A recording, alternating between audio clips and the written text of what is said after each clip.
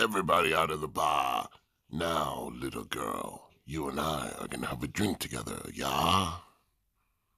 What? You switch the drinks? Poor baby. Guess what?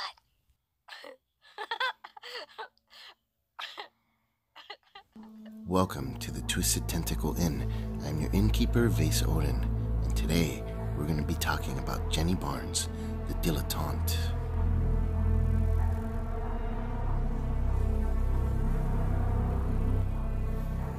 Guinevere Barnes was born to wealth, although it's not clear if her parents were rich because of legal family wealth and good decisions, or due to involvement in more questionable endeavors. Her still living parents set up a trust fund for her and her sister Isabel, which the two sisters enjoyed endlessly. But Izzy, with her short attention span, would get bored very easily and move on to the next exciting endeavor. That is, until she got bored again. But she always wrote Jenny and told her about each adventure. Her last letter came from New England while Jenny was in Paris. Jenny felt a darkness in the words written on the page, and fear overcame her. When the letter stopped coming, Jenny knew something had happened to Izzy. This is where Jenny's life took a turn she was not expecting. Izzy's wanderlust took her to a dark place, and now she was missing. Jenny flew to New England to investigate her sister's disappearance and immediately became embroiled in a sinister plot somehow connected to a Green Man medallion in her possession. Jenny found Izzy, who was involved with the cultists trying to summon Shub-Niggurath's brood. Izzy was to be some sort of sacrifice, and despite preventing the sacrifice, Jenny was unable to rescue her as Izzy was taken away during a major gunfight during the rescue attempt. Izzy could still be alive, and Jenny will not give up searching for her, even though she's starting to think that Izzy may have been a willing participant. Jenny's inner thoughts about Izzy imply that Jenny has a very realistic view of her sister's flaws, but also there are hints of some sort of mental disorder, possibly bipolar disorder, although it is not strictly mentioned. This is a very interesting part of Jenny's character. It adds complexity to what could have easily been a boring rich girl who just happened to be looking for her missing sister. The fact that her sister has these flaws and how Jenny handles all of it is a welcome dimension that fleshes out her character in a unique way through a third party that we've hardly ever met. During her initial investigation, Jenny stopped at a speakeasy where her sister was known to frequent. The owner, named Dainty Donahue, slipped something into Jenny's drink, but her wits alerted her to trouble and she switched the drinks without Dainty noticing. Having rendered Dainty unconscious with his own poison, Jenny took the opportunity to search him for clues. Although she found few clues, she helped herself to Dainty's custom 45s. They were hers now, and they have been a signature of her character ever since. In Arkham Horror the card game, Jenny is a rogue with 8 health and 7 sanity. Her stat line is all 3s, and her special ability allows her to collect an extra resource every round. Her Elder Sign ability is an extremely bland and disappointing +1 for each resource in her possession. Nothing else needs to really be said about that.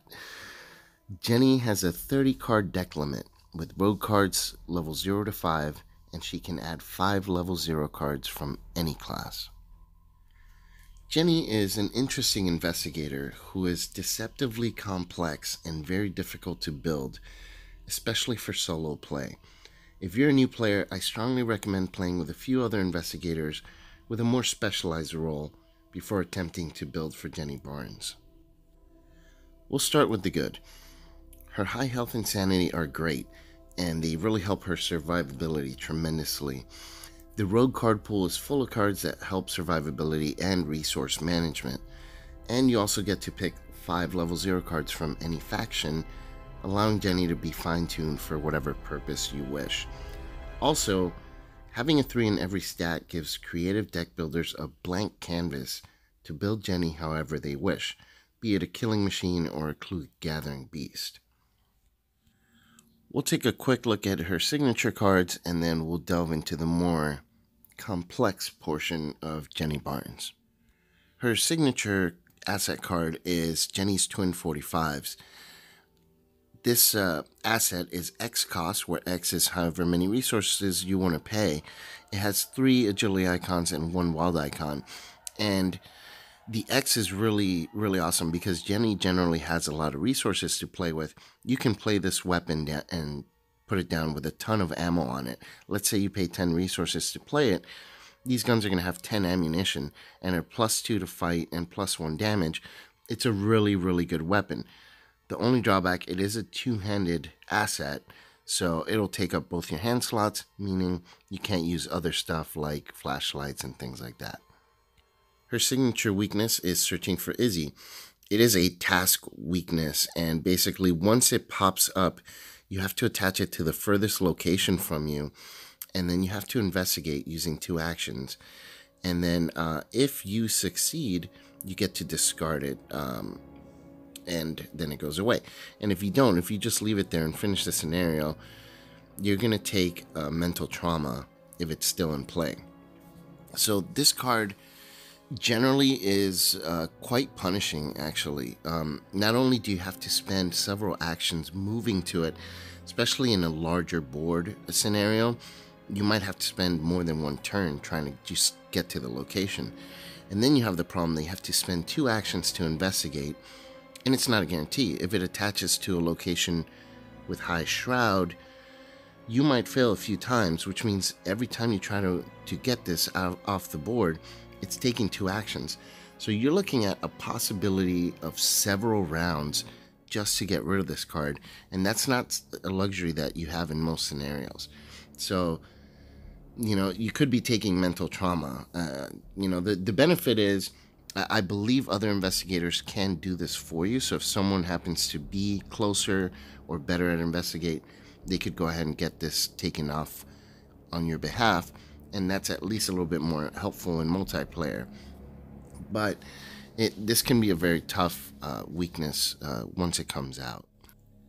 If you purchased the novella Hour of the Huntress, then you also got some replacement cards that you can add to your deck in addition to her standard signature cards, or you can replace them with these alternate cards, what they call replacement cards. The signature asset is the Green Man Medallion. It's a 1-cost accessory slot asset with 2 wild icons, and you can use a free action to spend up to 3 resources and exhaust the medallion, so you could basically do it once around, and place the resources on it as offerings. And then when the game ends, for every 6 offerings on the medallion, you can reduce the experience cost of the next card you purchase by 1. So that's pretty cool. This can come in really handy if you have the resources to spare. I haven't really had a chance to play too much with it to see it in action. Sometimes a card looks good or looks bad on paper, but when you actually play with it, it plays a lot different than you expect it. So I'm not quite sure how to feel about this one. It looks good. Generally, Jenny does have a ton of assets lying around, so this gives you something else to spend them on, and if you get more than 6 resources on it, then great, because you're always going to be upgrading cards anyways. If you added the replacement asset to the Jenny deck, then you have to add the replacement weakness as well. You can't mix and match, and you can't just add one and not the other. So the replacement weakness is Sacrificial Beast. It's a 4-fight, 3 health, 2 evade creature. It goes on the location furthest from you, and when it's out, you can't gain resources from card effects. Now, the fight of 4 can be a little bit troublesome for Jenny, especially when it has 3 health, but it doesn't hunt you, and the punishment that it gives if it's still on the board is not terrible. Not being able to get resources from card effects is not bad. That'll kill Jenny's special ability, but you still get your resource every round from the normal upkeep phase, and then you can still use an action to gain a resource. So it's not like you're stuck and dead in the water. So not a huge deal, not terribly punishing. If you have time to go kill it, but generally it's not going to be extremely punishing, and you could just leave it sitting there and it's not going to be a tremendous deal. Alright, now that we've covered the signature cards, let's dive into the more complex aspect of building a deck for Jenny. When you first look at her, she seems very powerful, sometimes overly powerful. Having no stats below 3 seems really amazing, and the extra resources every round give someone the impression that a stat pump build is probably the best way to build her. Don't get me wrong, adding the pump talents can make for a good deck, but it's more difficult to make it work than it seems. And when I say pump talents, I'm talking about the talents such as hard knocks and physical training, where you could just spend resources to boost your stats for a skill test, and there's no limit to how many resources you can spend for this in a round. Now, simply throwing in every pump card available is going to make for an inconsistent deck, and you're going to find yourself frustrated with assets on the table that boost skills that you probably don't need boosted, and then the ones that you need will be buried inside the deck. This isn't going to happen every time, but having all these different pump stat cards can create for a more inconsistent experience as to which one is going to be on the table when you specifically need something different. Now, I'm not going to give you a specific build for a pump talent Jenny deck. They do exist, and they can be very good if built right, but you can find some good ones on Arkham DB, and I recommend you look that up. Look for ones that have a lot of reviews and a lot of likes and hearts or whatever, and then see if you like any of those. So what do I recommend for Jenny? Well, having no single stat over a 3 is a bit of a hurdle in my opinion. It means that if you're playing anything but easy, Jenny's going to need assets in play or skill cards just to get her to an acceptable number to pass a skill test. This means Jenny has to build a board state to get going, kind of like a mystic. There's no single test where, if you're playing standard or higher, Jenny out of the box without any ability score increases, where she can comfortably take this test and hope to pass. Other investigators have stats as high as a 4 or a 5, where you can roll with that without any boost and you have a chance of passing the test. So this is why I say all 3s is actually kind of a drawback. Now, you can actually let me give you an example just to beat this dead horse a little bit more. So let's say you want to make her into a fighting investigator. Well, you're going to have to put a beat cop in play just to get her to a 4 in combat, and if beat cop dies, you're going to have a hard time hitting things. And if you try to build her as a generalist, and you kind of have to if you're going solo, you'll have a hard time making her work consistently if you don't have experience with building solo decks. So in my opinion, she's even harder to build for solo than mystics are, because at least they rely on one stat and usually have a high score in that one stat, and most of their cards will let them do just about everything that needs to get done using that same stat. So they only have one to worry about, whereas Jenny has all 4 to worry about.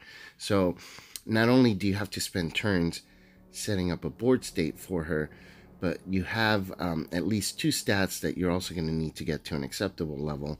And in multiplayer, I don't usually recommend going for a generalist build because of this specific scenario.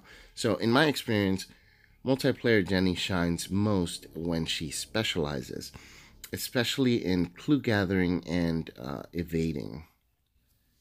With great neutral cards like Trenchcoat to boost evade and Flashlight to help her investigate, Jenny can get more consistent results without using up all of her splash cards than, say, building her to fight and get clues. So with her rogue card pool, Jenny has tons of agility icons to commit to test, and cards that can help her get away from dangerous situations, such as like Elusive. She can also get Cat Burglar when she gets some experience, and that could really help as well. You can then use her 5 out-of-faction cards to get an ally like Dr. Marlon Christopher or Alyssa Graham to boost her intellect to 4, and then a magnifying glass to get to a 5 on investigate checks.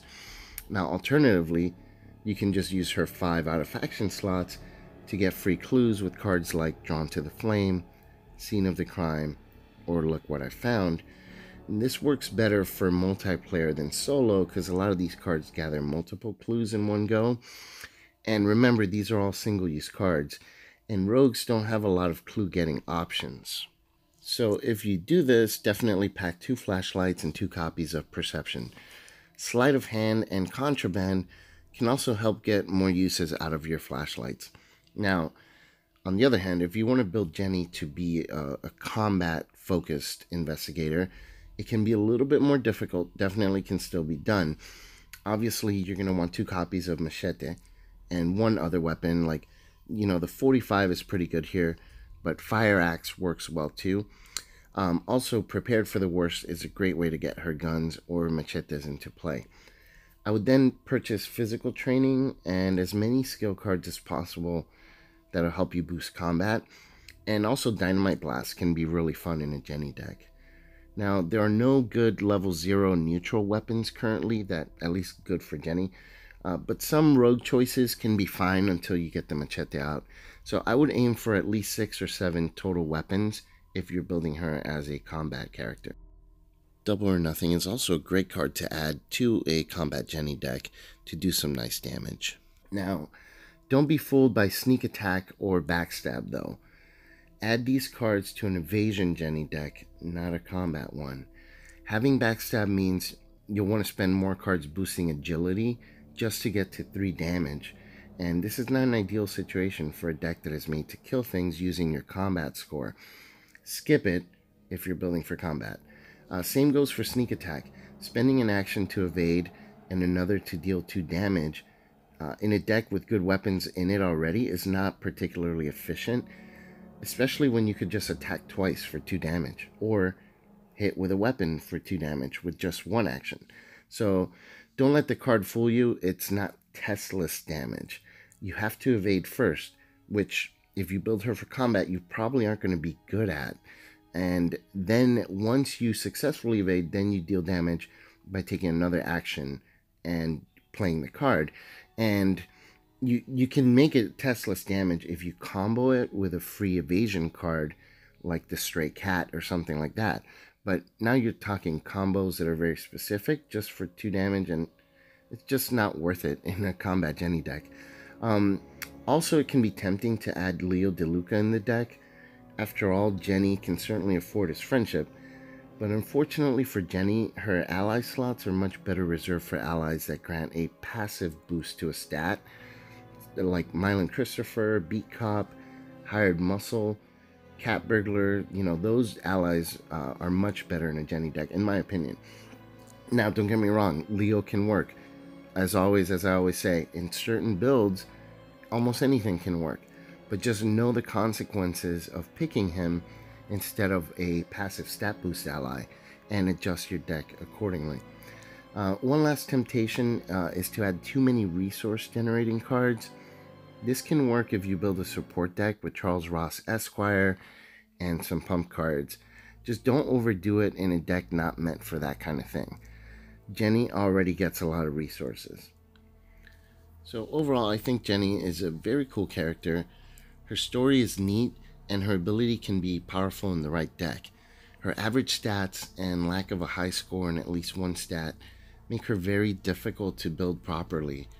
This can be especially problematic for inexperienced players who may see all 3s and think it's a benefit, not a challenge, and they usually find themselves frustrated with a deck that rarely excels at much and is sometimes overshadowed by everybody else. That said, with no stat below 3, she can at least have a fighting chance in easy on any skill check.